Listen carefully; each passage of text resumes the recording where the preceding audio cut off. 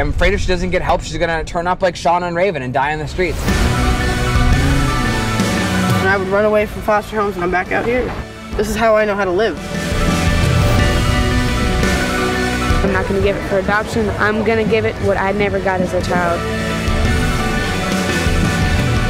I know that it's important to believe in yourself, but sometimes you can't do that unless you have someone to believe in you. I can't give up on them.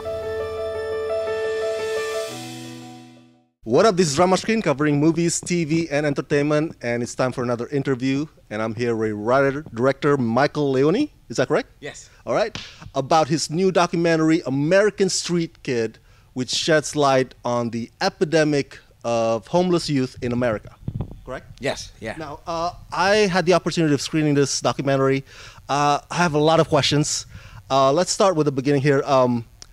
The documentary says that there are about 1.8 million homeless kids in America. Yeah. Where did that number come from? How did we get there?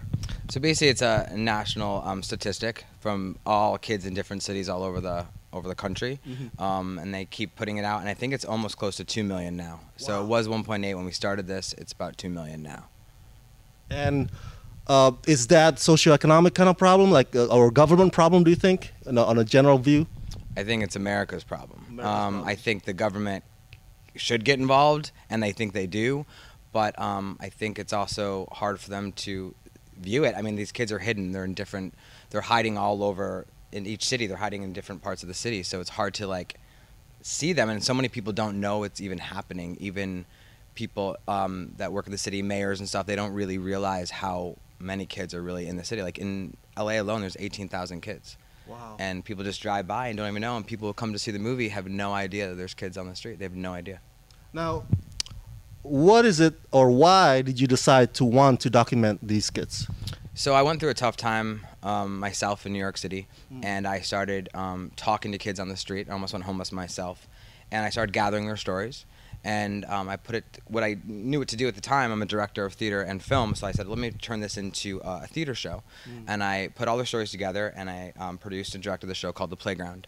And homeless kids would come to see the show, and and I wanted to make sure I was portraying them accurately, so I'd have them get involved. And I got close to two of these girls, one was 16, one was 20.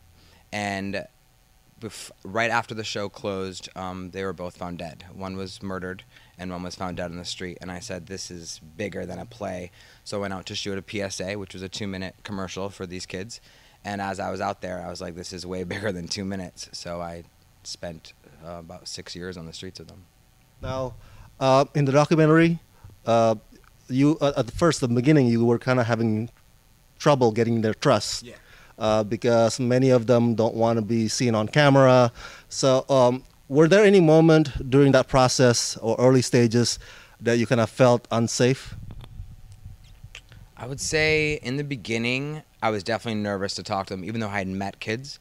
They're very, this is why there's not a lot of documentaries or stuff about homeless kids, because people feel like they're exploiting them or not portraying them accurately. So at first it was definitely scary.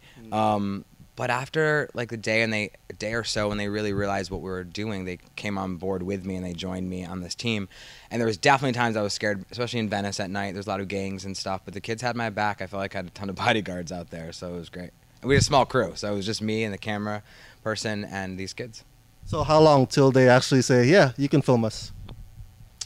During the day it was intense. That night got scary, but this first night, actually, I bonded with one kid, and he called me that night. He was suicidal, and his friends were telling me he was ODing of heroin in a hotel room. So I went there that night after I met him that day, and from that point on, the kids trusted me. And how did you decide on the subject matters? There's Nick, there's Greens, and how do you decide on this? Well, when you go out there, you start, okay, what kid is really on board with what I'm saying, what kid wants to share this message. And I interviewed probably 300 to 400 kids, and you start following one story, and then you start following another, and you start following another. And at the beginning, we thought one of our main characters was going to be Shauna, and then she ended up dying. So it was very difficult in the editing room, because you have all this footage of all these kids, and how do I put this together and make a coherent story? But it just kind of worked out, and the kids trusted me, and it really came down to how much footage do I have on each kid, and how can I tell a story? Now I know what it's like to have a full-time job and this other passion that you're trying to pursue, at least for me. And so how do you juggle that, you being a director and doing this as well? So what was great is that we put out to the world that we need money to keep making this. So we got a lot of donations at the time to help the movie. But also, luckily, I mean, I didn't have a lot of money making this. I moved out of my bedroom. I stayed in a garage. We actually went homeless at one point. I was living in my car at one point making this movie. And luckily, I sold a screenplay, and that's how I got myself together, and I put that money towards the movie. Coming to House Hollywood. Yes. I have these 2 young girls who are about 15. This kid I met, is there any place I could bring him tonight? You would have to check back first thing Monday morning. They're telling me there's nowhere to put a girl under 18. I think that's ridiculous.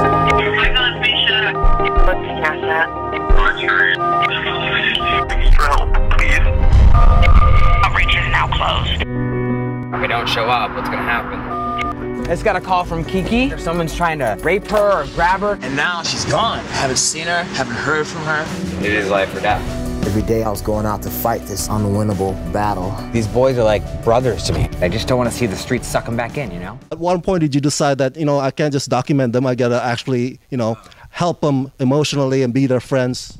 That was pretty much instant. Like that first night I went and helped, and that's when the DP and the producer saw, wait, this isn't just a documentary about kids, this is about how these kids are reaching out for help, because a lot of people go out there and they're not, in a documentarian you're not supposed to really get close to your subjects, you're supposed to keep that line.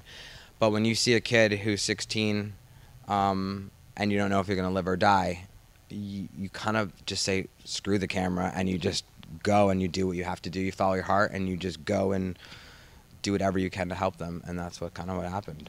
But you got to understand my question though, because regular folks would not probably allow homeless kids to enter their apartments and their homes is like that. But you with an open heart, you just did. That's amazing. You build a trust, and because they're so tight knit as a street family, they kind of allowed me into their street family. And it was at that point when I started bringing them back to my house, it was family. It was no longer kids on the street. They were my brothers and sisters, and that's just what it is.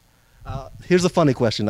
There's a funny moment in the documentary that I noticed that I think your co-producer, you had this talk on the phone, and it's like, no, I want to have them as my assistants. Yeah. So your producer's like, no, I know you love these boys, but no. And then the next scene, you actually have them as yours.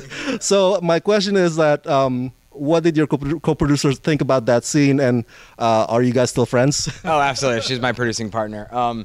We always laugh at that, and the kids laugh at it, because she was definitely like, they cannot do this job, and I believed that you give them the skill and they will perform, and that's exactly what happened. And he was one of my favorite stage managers of all time. He took control of the room, even to a point when I was directing other things. He ran the whole show for 10 months without me there, and he was in charge, and he did an amazing job. So I think that you just believe, and they believe, and it works out. And the producer is like, put her foot in her mouth after that, because she really saw how well they really did.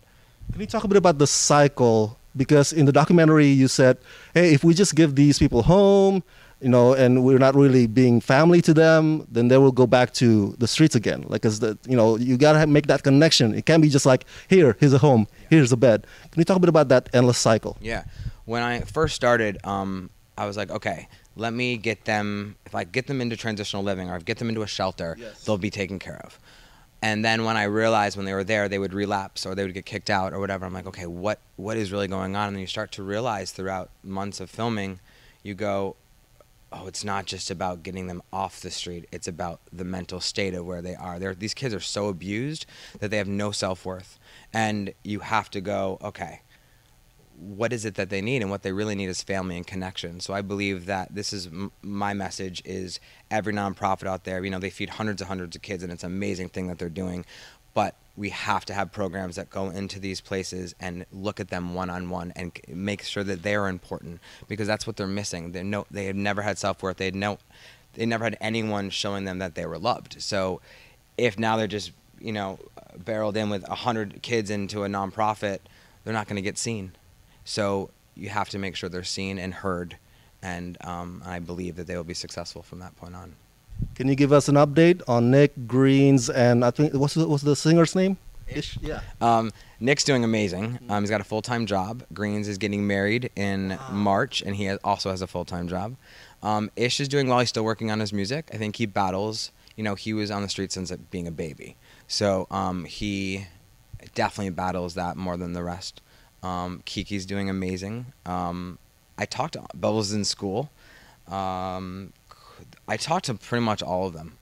Even kids that aren't in the movie, I still talk to. Facebook's been a great place. That's where we all communicate, which is wonderful. Excellent. Yeah. Now, for my fans, Spare Some Change. Talk a bit about that. SpareSomeChange.org is a nonprofit that we started making this movie, and it's a mentoring program. So our goal is to take this mentoring program into all these nonprofits and eventually create a place called Transformational Living House, which is the Change House, which is a 2-year program where kids can get off the street and have this 2-year program to rehabilitate their lives. So is that a way that people can help with the costs? Yeah, I mean, it's a big program, so it's going to take a while to make that happen, but yeah, we're starting it now. And so where can my fans see your documentary? It was released December 11th in 5 different cities, and then in January, and then it'll keep going to different cities. So December 11th, it's in Chicago, Washington, D.C., Fort Lauderdale, Los Angeles, Casper, Wyoming, and then New York City, Detroit, Boston, and in January, and then some other cities after that in February. Last but not least, what's your advice to other artists, filmmakers, screenwriters out there that also want to take on an issue, whether it be homeless kids or maybe climate change, what have you? What's your advice on them, like trying to juggle that? You never give up. And if you believe in your message and you believe in what you're saying, you have to go 100%. And I got so many people telling me, you're ridiculous for doing this. Just put it down. It's ruining your life. But when you have a message and you're going to help change the world, that is what you have to follow, that passion. You have to stay and you have to keep going, no matter what.